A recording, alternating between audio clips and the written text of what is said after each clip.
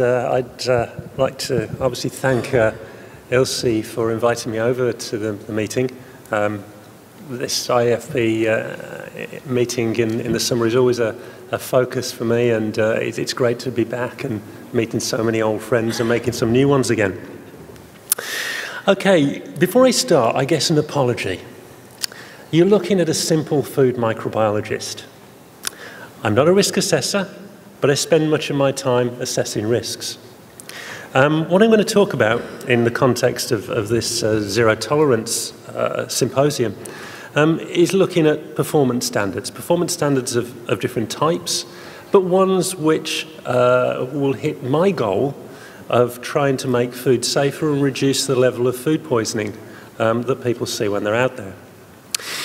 When I came to write the talk, I came to the title of the symposium, and zero tolerance obviously hits there as a big part of the title. Now, it's not a term that's used greatly in Europe. We have a negative or absence in 25 grams criteria, but the term zero tolerance is an interesting one. And the first thing I did when I started writing the talk, or began to write it, is thought, well, what's the definition of zero tolerance?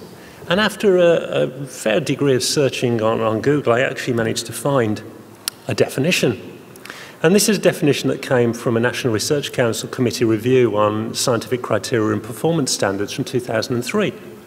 And they defined zero tolerance as, what it says here, a lay audience perception of the absence of a hazard that cannot be scientifically assured, but is operationally defined as the absence of a hazard in a specified amount of food as determined by a specific method.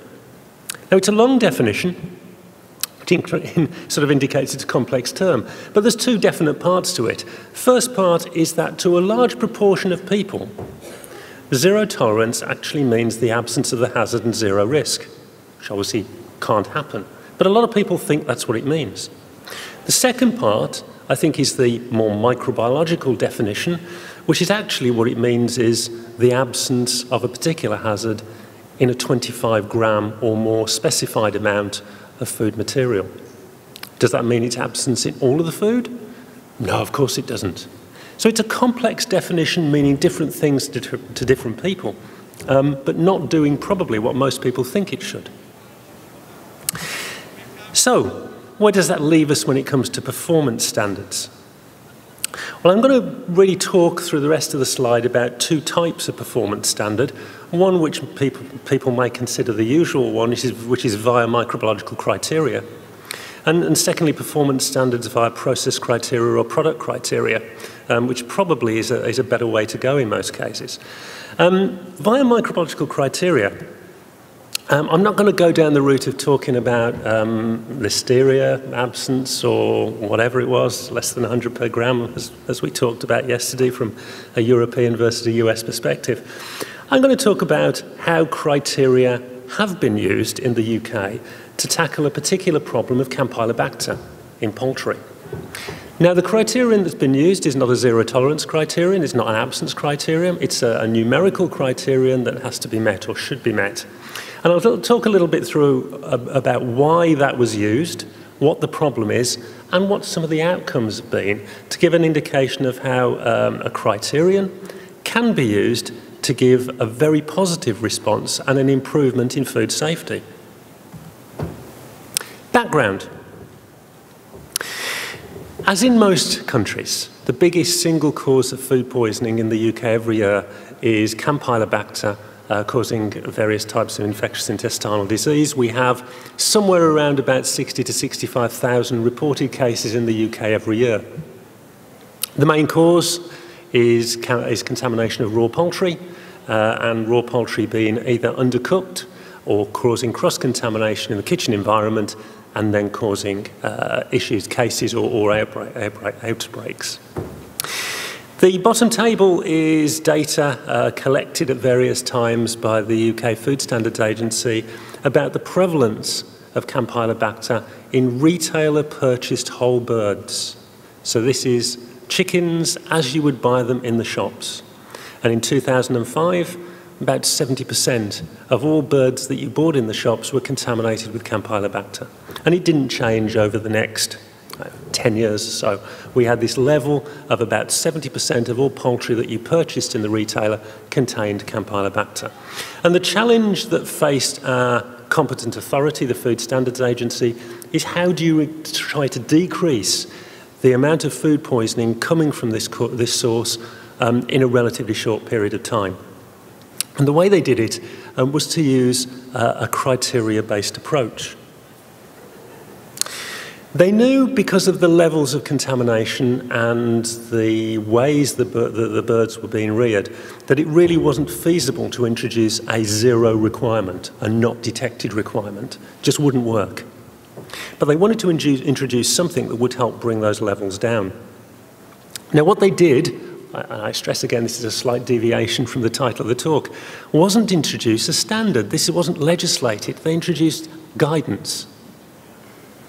And they introduced some guidance and then tried to encourage producers and retailers to take appropriate action to reduce prevalence and levels. And I'll go through the way they actually did that. What they did is they looked at the levels that they were finding on various birds through surveys, and they created 3 criteria sets: less than 100 per gram, 100 to 1,000 per gram, and greater than 1,000 per gram Campylobacter. And they decided, and they did this through a series of modelling to see what would happen to food poisoning levels, to attempt to reduce the number of birds that fell excuse me, into the greater than 1,000 per gram set.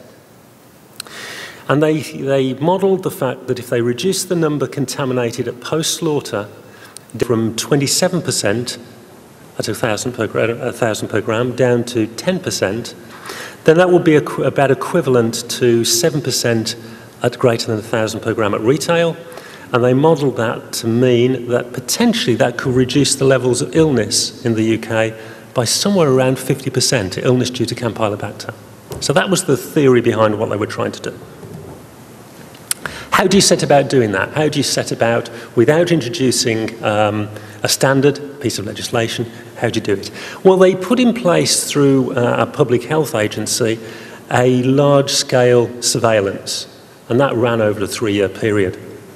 They were publishing the results annually, actually more than annually. They were producing results about every 6 months.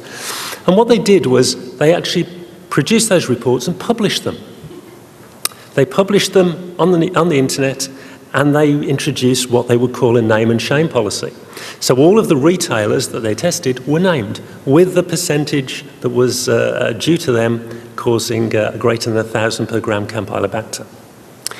Introduced lots of work. Obviously the retailers and the producers, who didn't really want to be associated with being top of the list, did a large amount of research work on how to reduce the levels of Campylobacter in the poultry that they were selling. And over the course of time, this slide, and you can see on the top table, the actual percentages of poultry at greater than 1,000 per gram over a 2-3 year period. And it started in 2014 at about 20% of all poultry at greater than 1,000 per gram, and the reports at the end of last year were bringing it down to about 7% in 2016. Interestingly, as well as bringing down the level at greater than 1,000 per gram, the prevalence also came down from about 78% down to 56%. So this was having the effect of reducing those levels. The bottom graph was taken from the FSA's website, the Food Standards Agency website, in March. And what this was trying to do was then to put into perspective what the public health significance of that reduced level actually was.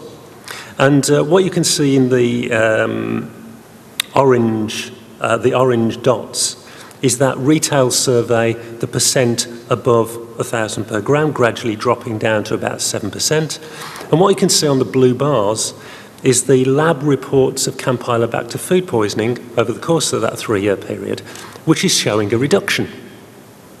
Now, of course, you can't be absolutely certain that reduction is due to levels above 1,000 per gram dropping, but there's some evidence there that we were getting about a 10,000 case per year drop in the number of reported cases of Campylobacter food poisoning over that period of time.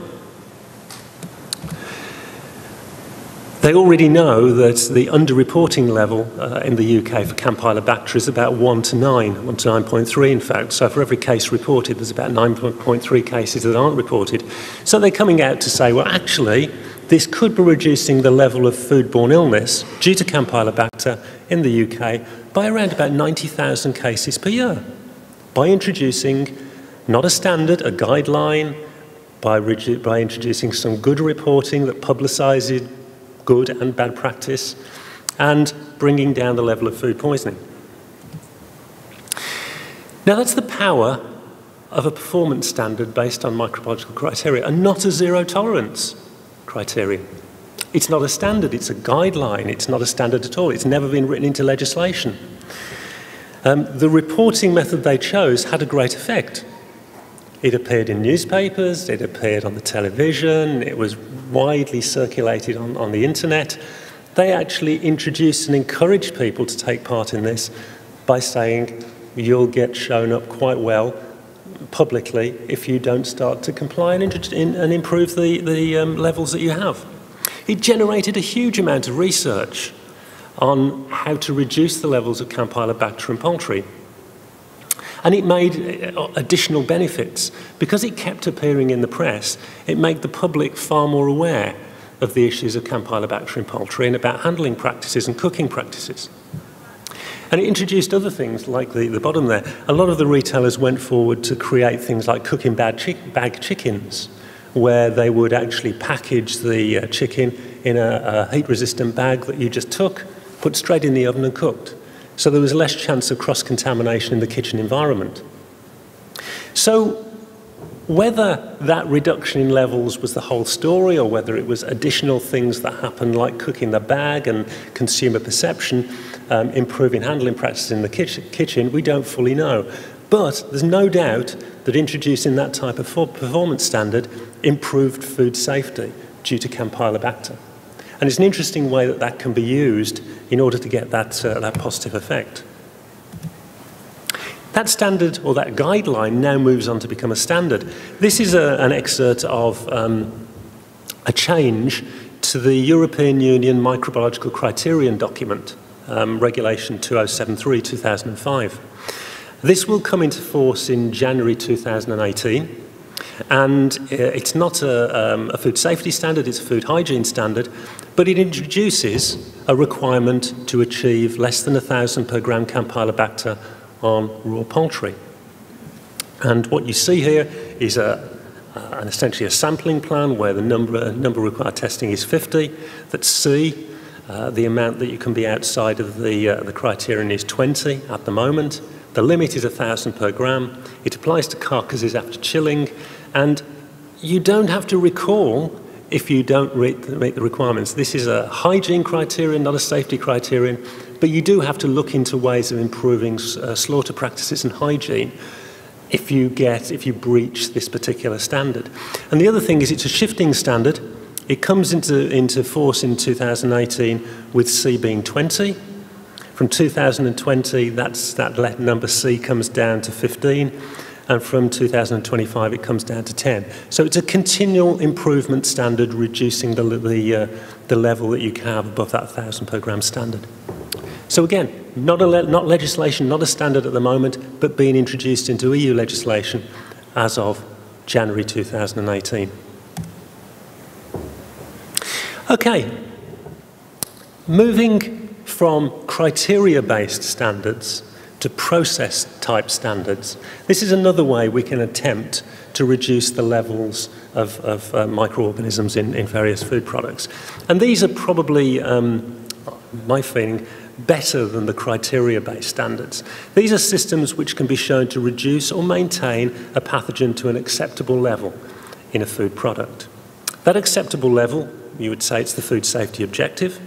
If you know the acceptable level and you know the potential amount of the hazard that's in your food product, you can produce some form of criteria for the process that you wish to use. The process standard might be the application of an external process like heat and time. A product standard might be attaining a particular parameter with the food like a pH or a water activity. But it gives you the chance to actually create a product in which the level of microorganisms is below a set requirement. What you need to know is the acceptable level of the hazard in the product. What are you willing to accept? You need to know the maximum level that might be found in the ingredients or products that you're going to produce or use. And then you can devise the appropriate process or product criterion to reduce the levels of that hazard to the acceptable level. There are numerous examples of these types of standards around. Going back to the 12D log reduction process for Clostridium botulinum in canned foods, there's many that lie in US regulations from FDA and USDA, in fact. 5 log reduction process for juice, the 68 degrees for 15 seconds for burgers for a 5 log kill, various milk pasteurization treatments around the world, and the salmonella compliance from FSIS pertaining to fermented meats, a validated 5 log reduction process. So these are around everywhere, and you'll find them in many other countries as well, and they work really well. There are a number of issues to consider and to think about when introducing this type of parameter. The first might be, depending on where you live in the world, the level of hazard reduction might vary. In the US, generally you seem to go for 5 log reduction processes. In Europe, we tend to go for 6 log reduction processes. Just the way it is. There's other parameters that you need to consider, and the table here is one that has vexed us in the UK on numerous occasions. These are log reductions, calculated log reductions due to heat for Listeria monostogenes and E. coli 0157 that come out of standards that we have. It's a 6 log reduction process, and you can see at the reference temperature of 70 degrees. 70 degrees for 2 minutes actually gives a slightly greater than 6 log reduction for both L. mono and E. coli 0157. When you start to move away from that, if you use calculated time temperatures, you start to see differences. And if we move, for example, to 60 degrees core temperature, that would be equivalent to 43 minutes for L. mono, but 93 minutes for E. coli 0157. Why? Because the Z values are different for both that were chosen to do this. So you need to also have an understanding a little bit more about the parameters that relate to the hazard, so you can design the right process to achieve the level of reduction you need. When we look at parameters related to the food, things like pH, water activity might need to be considered as well. And a little note at the bottom of there, which is slightly exaggerated, but it makes a point. If you look at the D value for salmonella, in fact, in this case, in brain heart infusion broth at 62, it's about 24 seconds. If you look at the same organism in a low water activity product like wheat flour, you might be talking about a D value of 14 hours. So you need to know something about the product parameters and the parameters relating to the hazard before you start to set these processes for getting down to the right level.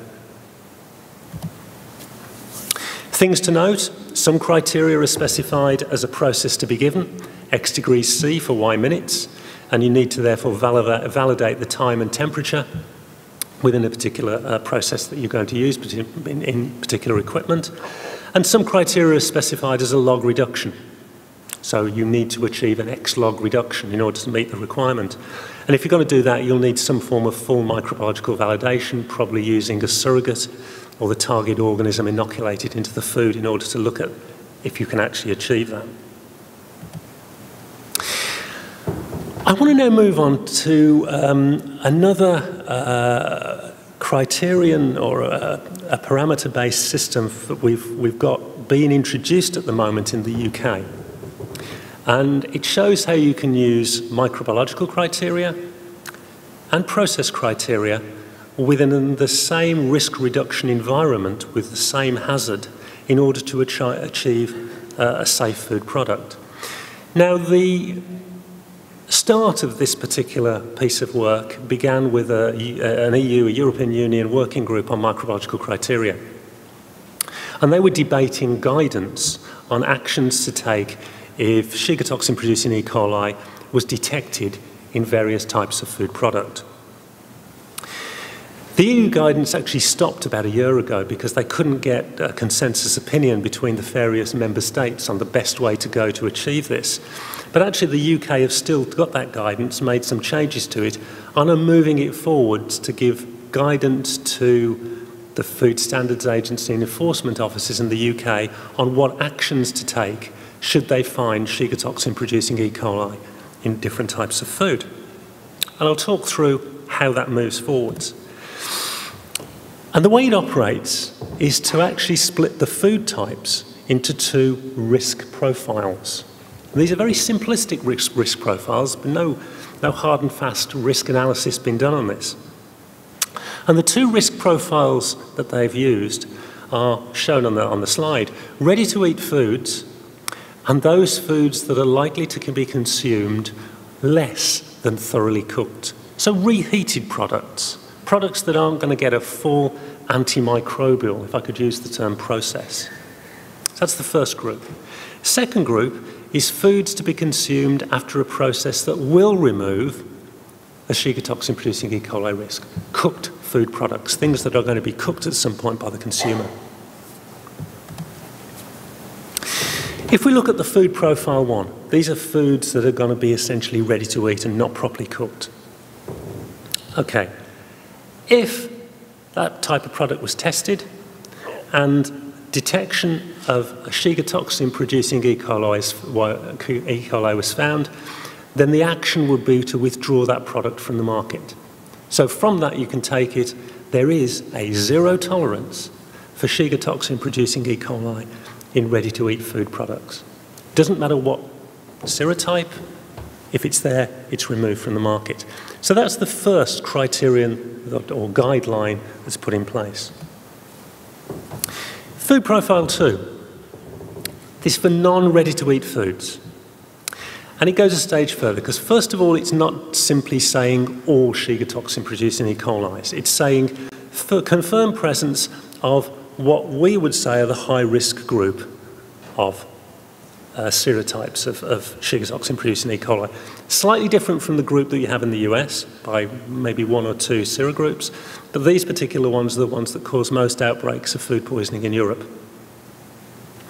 If you find the presence of one of those serogroups, the next thing that will be looked at is the product sufficiently labelled for a cooking or a treatment before consumption that will remove the Shiga toxin-producing E. coli risk. So it would be, can we see a way that the consumer is being given the right information to remove this hazard from the product through a cooking process? If the answer is yes, there's the correct labelling on there, it's clear the consumer would cook the product fully before eating it, then that product could be left on the market. If there's a consideration that the labelling isn't good enough and there's a chance that that product would not be consumed in a fully cooked state, then that product would have to be withdrawn from the market or not distributed and could be used in other ways, but it couldn't be left on the market in that state.